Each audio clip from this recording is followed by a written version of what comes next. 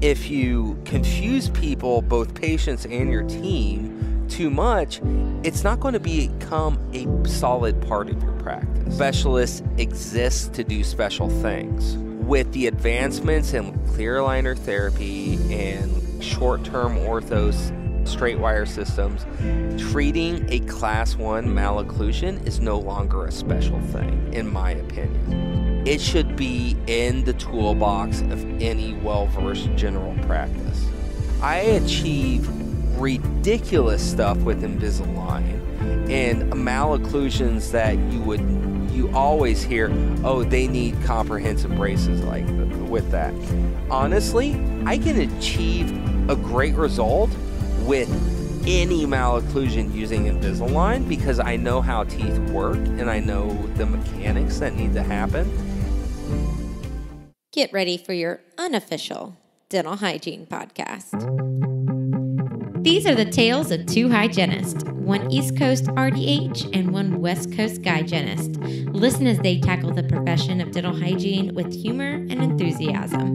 Now, please join Michelle Strange and Andrew Johnston as they tell you a tale of two hygienists.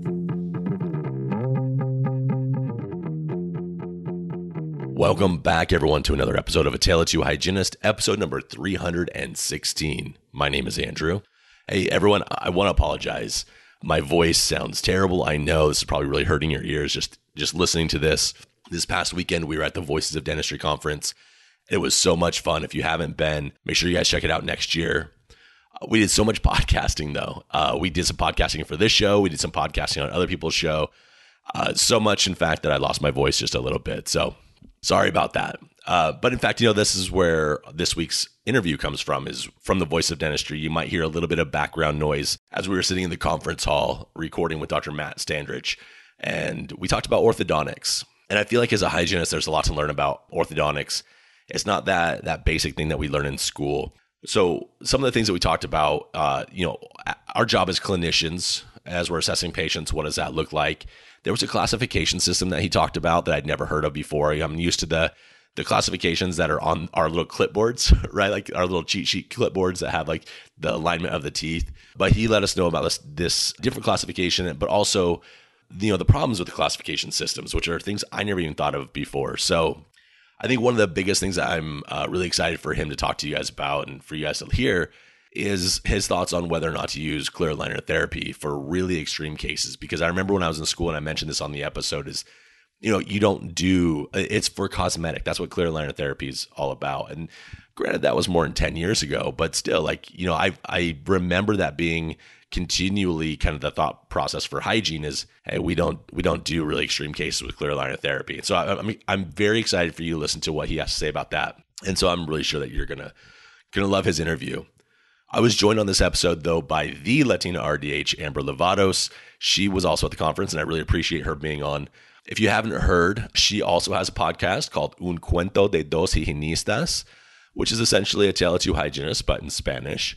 She hosts it with her sister, and she has some really great guests on. So if you're bilingual or you have a Spanish-speaking dental professional in your office, please make sure you let them know so they can search it out. As a tip for searching it out, if you can't remember Un Cuento de Dos Higienistas, it's written in the show notes. So make sure you click on that. But you can also just search out A Tale of Two Hygienists, usually in the podcast apps, and it'll be under one of the ones that we host as well. So speaking of which, if you could all do me a favor, please hit a subscribe button for us for this show. We want to be at the top search for all the podcasts when people are looking for dental hygiene podcasts, and that would really help us a lot. And while you're hitting that button, please make sure that you rate and review us. Make sure you tell a friend. We did get a new review come through. I'll read it on next week's episode. Speaking of next week, we have another great show planned. It was a roundtable recording that focused on local anesthesia and the questions that everyone's always asking, those dental groups, those forums that are online.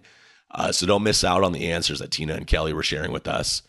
And one more thing, we have a huge announcement coming out soon. And I really hate when people say that. And I apologize for that. I promise you, I am not leading you up to a huge letdown. But we have some ginormous news. And so please don't miss the next couple of episodes as we let you guys in on some of the things that are happening. So, okay, that's it for me. Enjoy this interview with Dr. Matt Standridge.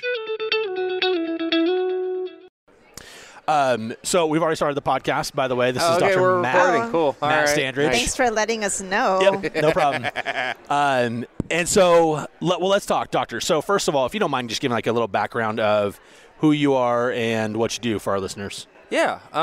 Who's your daddy? What does he do? So I graduated from UMKC in 2010. So I've been doing this for a little over a decade, and I've owned my own practice since 2012. And so, yeah, and I practice in very kind of poor rural county area of Kansas. Mm-hmm. So there's no specialists around me. I'm kind of a one-man band in our county and all that stuff. So we do a little bit of everything, anything and everything, trying to keep people healthy and keep them out of pain. And, just have a little 4-op office. I run out 2 rooms. I have 2 full-time hygienists, and I do everything under the sun, from endo to oral surgery to reconstructive type stuff. And like you kind of alluded to earlier, my real passion's ortho. It's about 30% of my clinical practice, of my time. Yeah. Not including hygiene or anything, but of my time, it's about 30% ortho. And, yeah, that's what we do. But you also educate other people. Like you teach other people. What do you do there? Yeah, so I cut my teeth as far as teaching about 5 years ago in orthodontics. And I was teaching for Garrity Orthodontic Seminars, which is a comprehensive straight wire group based out of Tulsa at the time. Now they're down in Dallas. And that's where I started at, teaching-wise. And since then, I've kind of grown out to start my own thing. I was teaching for Blue Sky Bio, and I still teach for them for kind of in-house clear aligner type stuff. And then last year, I joined up with Tarun Agarwal with 3D Dentist. T-Bone. Yep. Shout out to T-Bone.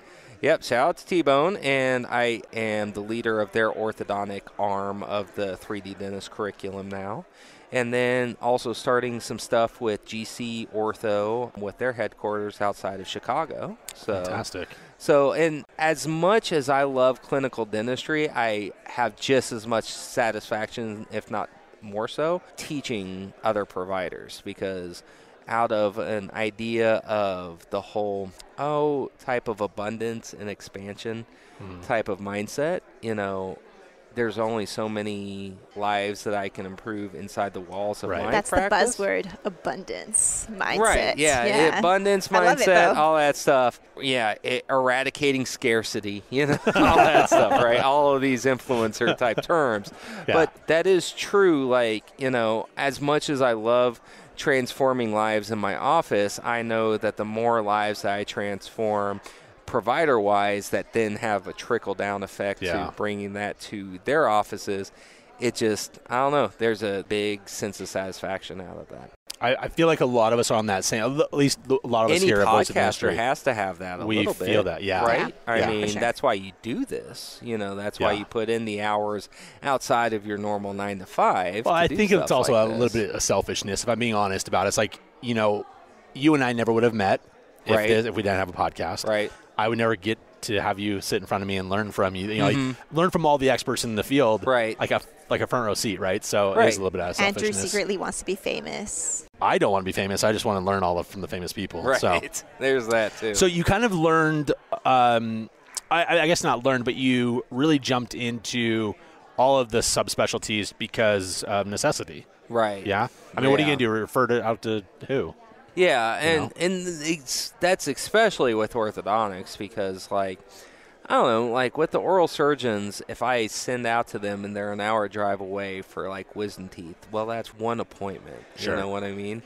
Versus orthodontics, which is an hour appointment every 3 weeks for 2 years, that's a lot harder sell. That's a barrier. Yeah, it is a barrier. Starting off, I learned from Rick DePaul with his PowerPox, 6 month smiles type stuff. And that's where I started at, but it opened my eyes to orthodontics. And so I would be referring kids and teenagers and stuff to the orthodontist. And I would see these kids 6 months or a year later and nothing's changes. They're not in orthodontics, nothing's happening. Yeah. And I'd ask mom or dad, well, what's going on here? And they're like, well, we'd have to go back every 3 weeks for 2 years. I just can't take that much time off work.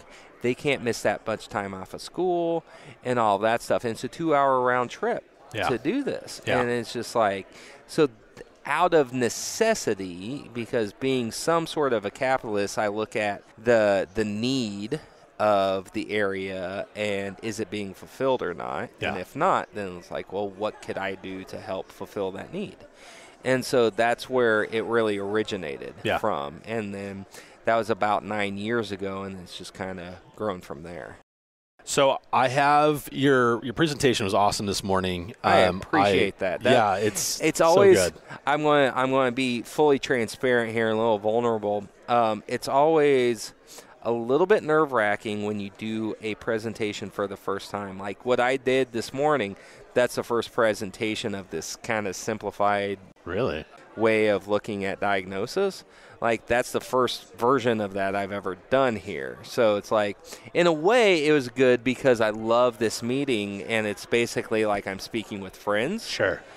But at the same time, anytime I'm doing, like, a presentation that is stock new, like, there's still a little bit of that pucker factor going on. Like, and just like, how's this going to go, type Does of it make thing. it worse when you say, hey, everyone who has done ortho in your office, raise your hand, and most of the room has raised their hand? Right. Does that make you a little more nervous? Yeah, it's like. Well, a little bit, but at the same time, I've run around in the ortho circles enough that I knew that still a decent amount of what I was teaching, unless if they really went down a deep dive rabbit hole of ortho education, is still going to be new to them. Yeah. Like, I don't care how well versed you think you are in Invisalign or Sure Smile or 6 Month Smiles or whatever. Unless if you actually read this stuff yourself, you probably don't know it. Yeah. And so I had a little bit of comfort with that. But like I said, running through anything new for the first time is still a little bit of a... Well, it came off as very polished, so I appreciate that. I'm also a novice for all of this stuff, so you could have fooled me no matter what. So, so what I'd like to do, if it's okay with you, I have a sheet here, lots of different questions about lots of different things. It's going to be jumping around. It's not going to be nearly, and for the audience listening, look, this isn't going to be a comprehensive discussion on everything you need to know as a hygienist for ortho, as a team member for ortho, or even a doctor if you're listening. It's not going to be comprehensive in that way, but I want to put nuggets in your head of things to think about, because one of the things we're going to tackle in a minute is the standard classifications that we were taught, class 1, class 2, and then what you were saying was completely different. I'm like, what is this? Yeah, so that's the thing is like, well, so talk to me a little bit from the hygienist standpoint, because I mainly talk with doctors. Sure. Talk with me a little bit about from a hygienist standpoint as far as what your guys' teaching and understanding is of malocclusion in class 1, class 2, class 3, all that stuff. Very, very basic. And then you fix me if I'm also saying things wrong, but it was very much, okay, so we know where class 1 is, so we do canine and molar relationship is all we do. And this isn't even necessarily standard in all practices, right? So a lot of practices, like, okay, doctors got it, we're going to just do this. So we, if we do it, we do it. If we don't, we don't. Okay. We look at crowding. We look at, but we don't really, there's no classifications for crowding. Either they have it, mild, moderate, severe. Okay. You look at overbite, now, overjet. Let me pause you for a second on that mild, moderate, severe. Do you have an objective way of looking? There's no millimeters. There's no, Okay. So, and it depends on your software, obviously, too. And it depends on, your practice. But, yeah, that's what I'm saying. It's it's so basic. I'm going to be super honest. In hygiene school, I went to a dental school that was in a hygiene program in a dental school. Right. So we took anatomy with the dental students. And so we learned occlusion. And in hygiene school, we did measurements and whatever. I haven't done that since I graduated 8 years ago. Yeah. Yeah. I mean that's the truth. 1, 2, 3. That's all we know. But then, when you were talking earlier, and you're like, hold on, a class 1's not really a class 1, especially if it's rotated in a certain way. And I'm like, wait. And then there's qualifiers that we need to know. Can you go over some of these things? Yeah. So, if you, quiz dentists, line them up, 9 times out of 10, their definition of a class 1 occlusion is going to be the mesial buccal cusp of the for first molar is in the central groove of the lower first molar, right? Like, and is that what you guys basically learned? Yep. Like, I'm if gonna have you y'all took check your my hygiene occlusion. boards, what's that? I'm gonna have y'all check my occlusion because I don't have maxillary canines or mandibular first molars. Do you so not? we can Okay, give me this smile here. So now we're doing it. Anyways, so like if you ask most people in the dental world what a class 1 occlusion is, that would be their rote memory textbook answer, right? But as I talked about in my presentation, if you do a deeper dive of that, that's pretty misleading. To me, there's a lot better of key indicators to really detect what is a class 1 occlusion, because there are rotations that happen with that molar. And I showed those pictures of that and a scan of when I was doing a workup, and I was like, see, that's perfect. When I was doing my analysis, and that mesial buccal cusp is in that central groove, but it is not a class 1. And because that molar was so distally rotated, so that mesial buccal cusp is in that central groove, but that's because of the rotation that's happening in that molar. And it happens to me all the time. It happens to my students. And it happened to me when I first started with orthodontics, and I was starting with straight wire. So you bracket or band these molars, you run straight wires, and it derotates that molar that I had labeled class 1. Now, all of a sudden, as it derotates, all of a sudden that molar is class 2, and I'm crapping myself like, what did I do wrong? Because I marked this thing as a class 1 case, and now all of a sudden it's class 2, and I messed up. It's like, well, no, mechanically I didn't mess up. Diagnostically, I messed up, because a true class 1 case, this molar, it's not only that mesial buccal cusp is in that central groove, but there's also no rotations in that molar. In a derotated molar and a straight line molar, not only is that mesial buccal cusp in that central groove, but that distal buccal cusp is also hitting that mesial ridge of the second molar, meaning there's no rotation going on. And then also the premolar in front of it is in that embrasure between that molar and that premolar. And that's why I think cuspids and premolars are more indicative of a class 1, class 2, class 3 when your screening case is chair-side. Those are more reliable reference points compared to just looking at molar occlusion if you're classifying something as, quote, class 1. Does that make sense? So can I ask kind of, maybe it might be a little bit of a dumb question, but okay, so you go through this thing, class 1, you find out later on it's class 2. Right. How does that change your treatment planning? So it really depends on what your end goals are, because the way that I do it is I break up my orthodontic parameters between cosmetic-driven and comprehensive-driven. Cosmetic-driven is basically straight front teeth, nice smile. That's about it. We're not looking for perfect posterior occlusion or coupling or any of that. And so each one of those is going to have different codes and different fees attached to them. And I do global fees, so that includes records, that includes the orthodontic treatment, that includes the retainers at the end, all of that stuff. I'm a big believer in global fees. I like that idea. Today was the first day I heard about that. And I think Dr. Patel was talking about global fees for Mona implant, Patel was talking about it with implants. And I thought that was a perfect segue because I do the exact same thing with orthodontics. So can you explain that global to fees. us who don't know?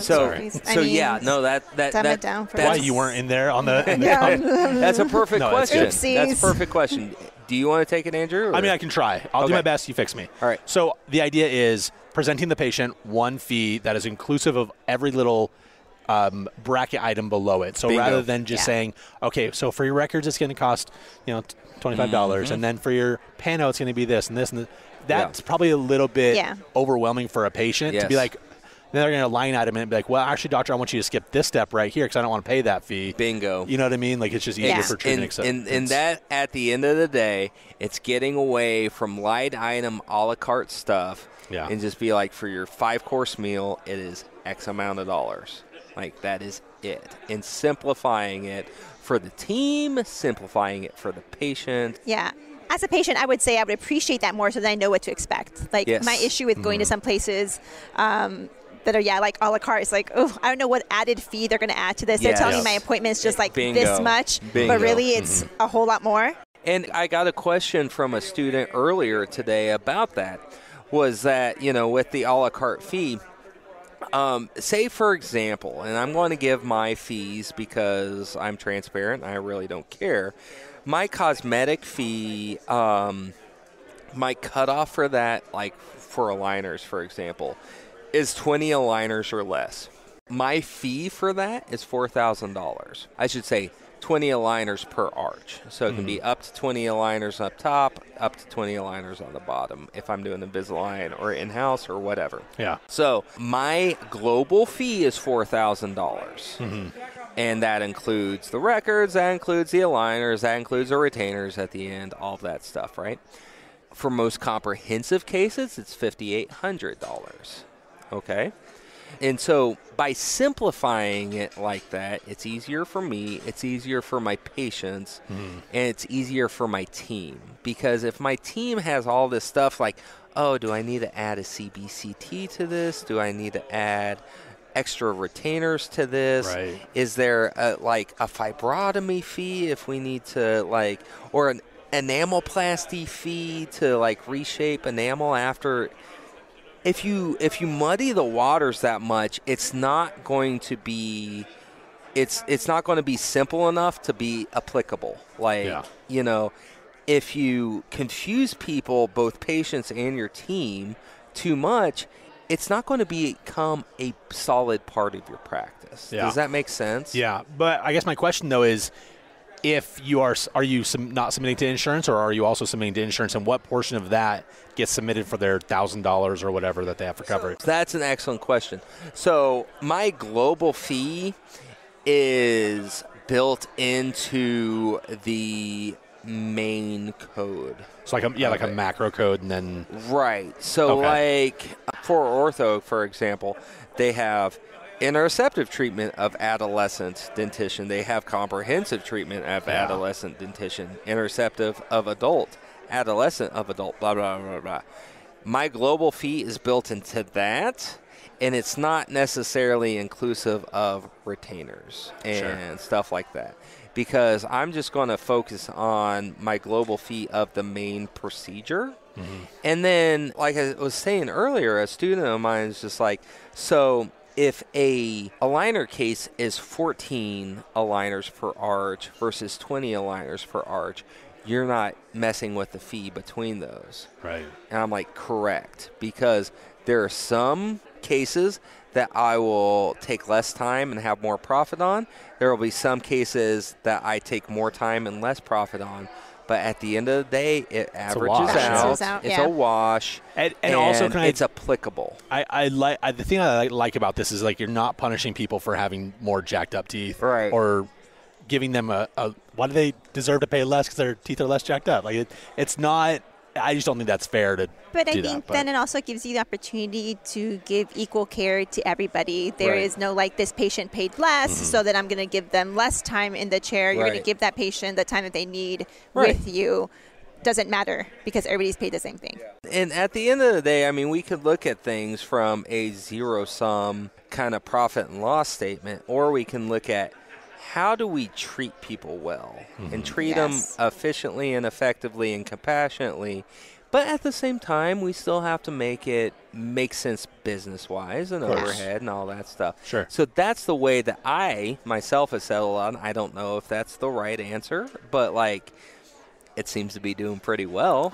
So, and people really resonate with it. So. And I think with patients, they talk to other people in the community, and they'll ask them, hey, how much was your ortho? And so then the patients then kind of already know, if you're referring somebody, they're going to get the same thing. There's no why did that person get to pay less? It's why am I paying $20 more? Exactly. What's the difference? And they might not understand the nuances of dentistry, why a case might be more complicated than another. There might be something they can't see, right? Yep.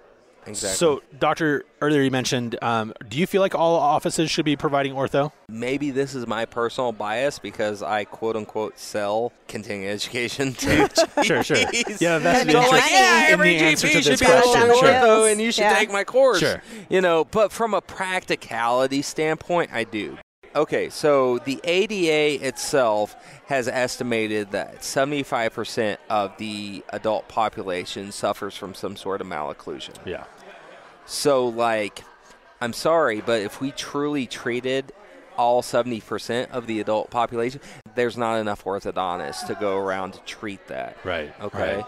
And so there's from that standpoint, but also I also believe as far as specialists goes that, and I love specialists, don't get me wrong, but specialists exist to do special things. With the advancements in clear aligner therapy and short-term ortho straight wire systems, treating a class 1 malocclusion is no longer a special thing, in my opinion. I see what you're saying, yeah. It should be in the toolbox of any well-versed general practice. Sure, that makes sense. And from hygienist standpoint, are lower incisors that are straight, are they easier to clean than severely crowded 100%. incisors? Obviously. And you're going to see lower disease rates for perio, and less caries if they're straighter too. Yeah, but I think another point is that obviously we care about accessibility, right? We want access to care. Right. And patients are going to go to where it's easier for them to get care. And we obviously don't want them getting, do-it-yourself ortho, right? You want to do you make want to it name drop a brand that you hate so much no, on this podcast? I would never do that. Don't come after me. I don't have any money. They would too. They really would. But y'all know who I'm talking about. Yeah. If your patient already comes to your practice and then you have these services you can offer them and you show them how affordable and how accessible it is, they're more likely to get that treatment under the supervision of a dentist, which they should be supervised by a dentist. Bingo. And that's the thing. In my practice, over half of the orthodontics that I suggest, it's teed up and it's quote-unquote sold, even though that's a naughty term, right? Sure. Supposedly. But it is packaged in the name of health. It's not so much aesthetic driven because the position of teeth through occlusion, through cleansability, through all of this stuff, through periodontal support and, all of that, that to me, quote unquote, sells more cases than have you ever thought about straightening your teeth? Versus my hygienist, they bring up, it's you deposit a lot of calculus around these lower incisors. And how easy is it for you to clean around those? And they're yeah, not very, and all that stuff. It's well, is that a concern for you? Would you like to look at options as far as maybe rounding things out and making things more cleansable and all that stuff? And also, as a byproduct, straightening these teeth. And they're yeah, I'm interested. I didn't know you guys had any options for that. Yeah. I thought I was too always old. surprised. I thought I was too, blah, blah, blah. Right? Yeah. And that's actually how I prefer to open the conversation versus the whole 80s questionnaire if you could rate your smile from 1 to 10, Are you happy with your smile? Yeah, how happy are you with your smile? Yeah. And what would it take to fix your smile? It's always straighter and wider, right? Yeah. That's always the answer. And those things matter too. And also, coming from a public health standpoint, from a public health clinic, those things matter too. I have patients who they come in, they want whitening, they want straight teeth too, right? Your smile, your appearance matters. That helps with self-esteem. That helps with getting jobs and going out and doing the things that you need to do. Absolutely. All right, next question. Ready for this? Do it. One thing that we hear quite a bit is, patient went through ortho, then they come back with TMJ issues. Ooh, nice. So explain to me, is that, first of all, true? Is there any truth to that? Okay. And then also, if it is true, how does that come about? Okay. So TMJ issues, myself personally, I've never had a TMJ issue arise post-ortho. I'm sure it happens. Now, if it happens to me, and this is just my personal take on things, so don't take it out, on your host here, but to me, if that happens, then something was missed on the front end diagnostically. Okay. So, like, how I teach my students is a very detailed screening process, and one of them is TMJ. I've never had one get worse. Okay. I've had people stay the same. I've had people get a lot better. Okay. But I've never had one get worse. But they don't all of a sudden develop popping and clicking and all that kind of stuff. Right. I've had plenty of folks that had pre-existing plopping and clicking that it still happened. But in those cases, I never, like, promised that it would get better. Yeah. I said, hey, this is already happening. It's probably still going to happen, but your teeth are going to be straight and you're going to have a better bite. Yeah. And then there have been plenty of times where they had tension headaches and all of that stuff, and in 3 months worth of treatment, those went away. Nice. And 5 years later, have still been fine. Yeah. So they sing my praises. But I've never had an issue where they were completely asymptomatic and never had any clicking or popping or whatever, and then all of a sudden started developing clicking or popping. Have you had that? Not had, have patients had that happen. Mentioned that to you, or is this the first time you're hearing of that particular concern? I feel like I kind of have, but we don't do a lot of ortho in like. Well, I mean, it's not even like my ortho patients. Yeah, but it's like just the 28-year-old that comes in. She's like, happened ever since I went through ortho, and I'm like, I don't know that's related, so but it's I work in like public health, right? And so a lot of our patients, we don't offer ortho, and they can't afford it, so they just go without. So the majority of our patients that I'm seeing is the first time they've been to the dentist. So here's the thing, and this is a little bit anecdotal on my part, but like, because I started off in dentistry and public health. I worked public health for 3 years before starting my own practice, right? So if you don't know, and if you're not screening, and if you're not really like screening and diagnosing the patient on the front end for these things, they could have pre-existing conditions, but they don't really know, and you don't know unless if you're specifically looking for them. Does that make sense? That's true. I think, for sure. That's me just kind of haphazardly waxing philosophical about this, but that, like, intuitively, that's what it makes me think is going on. Unless if you're trying to do crazy ortho mechanics where you're literally like trying to bring their lower jaw forward through crazy class 2 elastics and whatever. Yeah. But unless if you're really doing some pretty wild stuff, the likelihood of creating TMJ from out of thin air is pretty minimal. Yeah. That makes sense. Good. I like that answer. Thank you.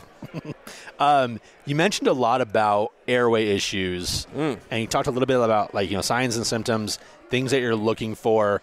You mentioned a couple of times even you're like, okay, then they're going to have a vaulted palate and this. Like, what's the typical facial structure of someone who's going to have airway issues? Yeah. So one of the first things I look for, I talked about in my presentation about kind of systemizing the way that we look at things. So I look at front, right, left, upper, lower. I talked about that quite a bit. And so front, one of the first things I look at is when they smile and like just kind of just grimace, like eyes squinted, biggest, grin that they can give. How narrow is their smile and how much buccal tissue are they showing, right? So like when I smile, it's pretty narrow. And so that's one of the first things that I look at because I actually have a YouTube video. I forget the name of it. It's called like the cheapest airway screener in the world or something like that. Yeah. But basically there was some studies done by Jim McNamara out of the University of Michigan, I believe it was, that anthropologically we look at things of like how developed an arch should be. And so inner molar distance, so if you measure the distance between number 3 and number 14 from the lingual surfaces of each, they should be in adults 36 millimeters or more. Okay? Do you know what you have clinically in your everyday practice, in every patient that sits in your chair? Do you know what we have that's literally 36 millimeters in width? No. I don't. A cotton roll. Oh. Really? A standard. We're going to go stick cotton rolls in roll. our mouth after this. Oh, my gosh. A standard amazing. cotton roll is literally 36 millimeters in length. So if you want to screen a patient on if they're constricted or not, literally take, with cotton forceps, a cotton roll and see if it fits passively intermolar in their palate. Interesting. And if it's bunching up, they're constricted. Boom, roasted. Okay. And Screening so my entire family and myself after this. I'm 32 millimeters myself. So I get it. I totally do. So what are you going to do? What can you do about that? Now, you can't, from what I understand, you can't widen your palate at that point. To a point, you can lateral development, because I talked about in my course or my class this morning, I talked about lateral development versus true expansion. Right. So if you have molars and all that stuff that are literally just rolled in, you can develop those arches and you can get development that way. Versus, so like say, for example, and for the audience at home, you can't quite see my hand gestures here, but say I have molars that are leaning in this way, and those are 32 millimeters. I could expand those and possibly laterally develop those, upright those, and get to that 36 and be okay, because they are in an upright position now versus rolled in. Right. Compared to if they're already upright, but they're 32 millimeters, getting this is going to be a lot harder. Getting that true upright. Impossible or just harder? Harder. So what do they do for something like that? I mean, so for adults, break your jaw. For adults, my favorite thing is MSE, mini screw assisted expansion, where it's like sounds terrible. I know it standard does. expansion. It's really not bad. It's not, sure. It just screws in your mouth. Not that bad. Says the 33 millimeter arch over here, or whatever he said. But yeah, there's SARPI, there's MARPI, there's MSE, there's all this type of adjunct expansion type stuff that's available for those people that are truly constricted. They're already upright. They can't benefit from just tipping the teeth and making them upright. They're already upright, but they're still constricted. Yeah. That is where more adjunct expansion therapies are going to be warranted. Right. Okay. Makes sense. You good on that one? Okay.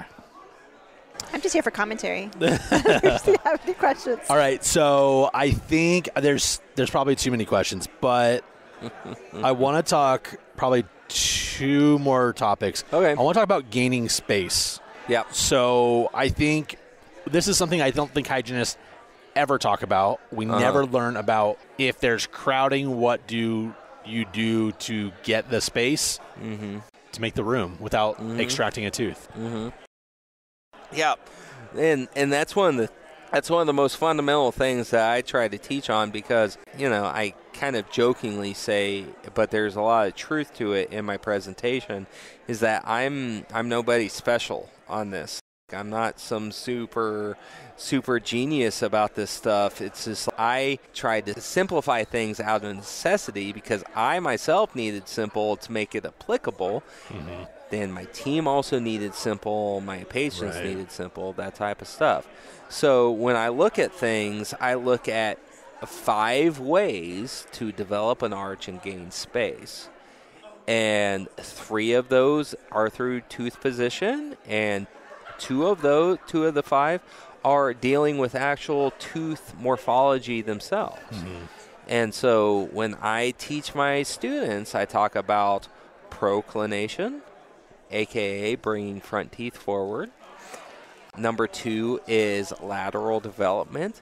Some people call it expansion, but when we're dealing with adult ortho, expansion is kind of a misnomer, because unless if you're doing crazy surgical expansion or mini screw assisted expansion, Expansion to me is literally widening the palate and widening that suture. Right. Other than that, to me, it's literally just lateral development. Yeah. That's how I describe it. So we talk about proclination, moving front teeth forward. We talk about lateral development, moving side teeth, canines, premolars, molars, laterally developing those and increasing more width that way. And then the third way to develop arch length is distalization. If your molars, if these back teeth are too far mesial, too far forward, you literally push them backwards. You distalize them. That is a harder mechanic. Yeah. And that takes a lot more nuance and a lot more training to do. But it's, for someone like me who does a lot of ortho, I do that all day, every day. Mm-hmm. But that's not necessarily a good place to start off with. Sure. But those are 3 ways through truth position that we can gain space to unravel teeth. Mm-hmm. The other 2 out of the 5 are dealing with tooth morphology, the literal shape and size of the teeth. And one of those is going to be well-versed with most people, and that's IPR, interproximal reduction. So we're literally skinning up the teeth. We are literally reducing the mesial distal width of those teeth. Mm-hmm. And we're reducing friction points and all that stuff so the teeth can de-rotate and unravel a little bit easier. But most of the time, we're literally reducing the mesial distal width of the teeth. It's like, if you have X amount of people, so say you have 5 people in an elevator, and each one of those people are 400 pounds, versus if you skinny up those people and they're now 200 pounds. Is this where the keto comes in? What's that? Is this where the keto part comes in? How many more people can we fit in that elevator, or how much more comfortable they can be, and not be shoulder to shoulder? It's literally taking up less mass and less volume, so that way we can create space. Mm-hmm. And then the 5th way is literally taking out teeth, extraction orthodontics. That's why I stay away from, but that is literally the 5th way of gaining space. Now, depending on where a person is at in their orthodontic journey, I'm going to recommend that we focus on 3 of those 5. I'm going to be focusing on proclination, if you can procline teeth, and that's what I talked about today, was really screening these patients to understand what to look out for on the front end. But basically, the 3 mechanics starting out is proclination, lateral development, and IPR. Mm-hmm. Distalization and extraction are still on the table, but that takes a lot more training to do. Yeah. And that's not really good for the novice or intermediate. Does that make sense? I feel like it used to be really popular, though, right? Like, it was just, okay, we're going to take out, your premolars and we're going to call it good. That's still the standard of care for, at least in my area, for most orthodontists. Now, is that because that's their training was for forever ago? Right. Well, there's that, and they newer.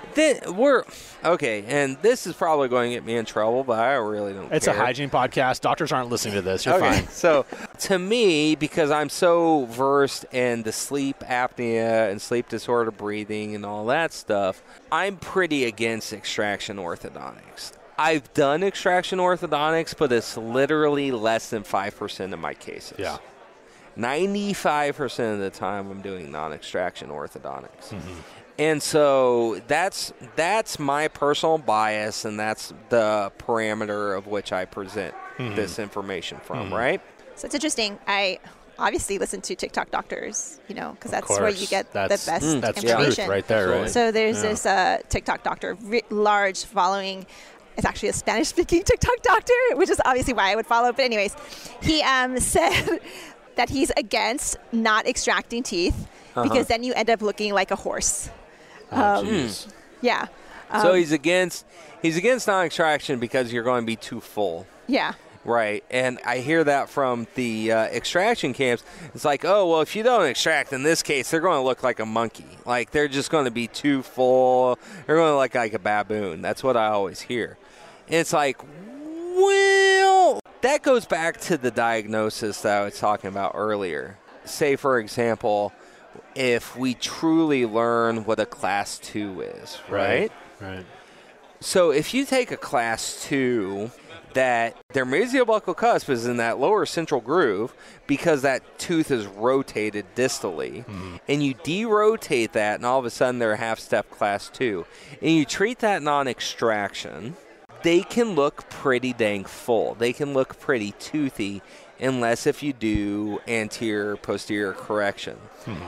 Any time that a quote-unquote non-extraction orthodontics looks too toothy is because they tried to do it without doing true anterior-posterior correction. Any time that you take the time to literally move those back teeth where they need to be, it never looks toothy. It has yet to happen in 10 years of my practice. Yeah. See, that's why I appreciate these conversations, right? Because like we hear all these things on like social media, and to have a true conversation and talking about these questions, these things that come up that our patients are hearing, right? And that we should have an answer for because they're going to come to us with these questions. Right. All right, last one. Here we go. This is the kicker. You know, I think when I was in school, it was clear aligner therapy is good for, you know, I guess very, very cosmetic, very little rotation, very little anything. Let's fix it. But then in the case that I saw earlier today by, was it Dr. Fryer? Oh, Kevin Fryer, yeah. Yeah, so that case was, and for the listeners at home, one of the worst malocclusion cases I've ever seen. Yeah. Crowding, cross bites everywhere. Oh, yeah. And it was, the end result was fantastic without all of the, we're always told there's going to be so much recession, there's going to be so much all this stuff that happens. Yeah. So I guess my question is like, so we are at that point now that we can do that, or is that just a unicorn case? That is a case that is very predictable as long as you know what the F you're doing. Yeah. That is, and that to me is what's different. And that's the thing why I show that case is because I don't want to just show cases of mine and be on a pedestal of be like, oh, look how great I am and look how much what we've done. I want to show cases of other people too, be like, I'm not a unicorn, I'm not special. As long as you know what you're doing, these are the type of results that are achievable. Yeah. Right? Yeah. And so that thing, he understood what he could achieve with proclination. He understood what he could do with lateral development. He understood where his incisor angles were, where he was protrusive versus where he was inclined, where he could use proclination, all that stuff. He understood that and applied that using a system like Invisalign, which is clear aligners, which you look at that case and that's not like a simple case. Right. Right? It was crazy. He achieved that with Invisalign. I achieve ridiculous stuff with Invisalign and malocclusions that you always hear, oh, they need comprehensive braces like with that. Honestly, I can achieve a great result with any malocclusion using Invisalign because I know how teeth work and I know the mechanics that need to happen, as long as their compliance is going to be there. Oh, for sure. That's the biggest differential for me with Invisalign is what is this patient's compliance going to be? I showed on my Facebook, I don't know if you guys saw, on my Facebook, I showed this crazy high canine case where high canine, half step, midline was completely off, blah, blah, blah, blah. And the final results are awesome. Midline is on point, canine is down, it's beautiful. I did that straight wire because I'm dealing with a 13-year-old little... Yeah. And that is not going to wear their aligners. Yeah. So I did it straight wire because I knew compliance wasn't going to be there. Force them into compliance. Yeah. Right. And so it's not through metal. It's not a matter of if aligners will work. Aligners, I can do a lot of stuff with aligners as long as you know the mechanics, but then also you take in the patient cooperation, right, the demeanor and all that stuff, which I did have written Yep. down. We skipped over that one particularly with attitude and demeanor. And Doctor, we're going to have you come back on again because we're running out of time. And gosh, this has been a lot of information. If anyone wanted to, so hygienists, if you want your doctors to be doing more ortho, where can they send their doctors, or where can they take courses themselves from you? Yeah, so I'm pretty easy to find on the interwebs. Matthew Standridge on Facebook, Dr. Matthew Standridge on Instagram. I have a Facebook teaching page, Matthew Standridge DDS FAGD. Anyone who wants to reach out to me directly, my email is drmatt, DRMATT, at yatescenterdental.com. That's my practice name, plus my Dr. Matt at. But yeah, I am happy to help anybody out. This is like I said, outside of just transforming smiles and stuff in my practice, this is my second favorite way of kind of giving back. So I'm happy to do it. So everyone, we'll have that in the show notes. Make sure you check it out. Send your doctors, send team members or whoever. Thank you, Doctor, for being on. I appreciate you. Thank you. Appreciate you guys.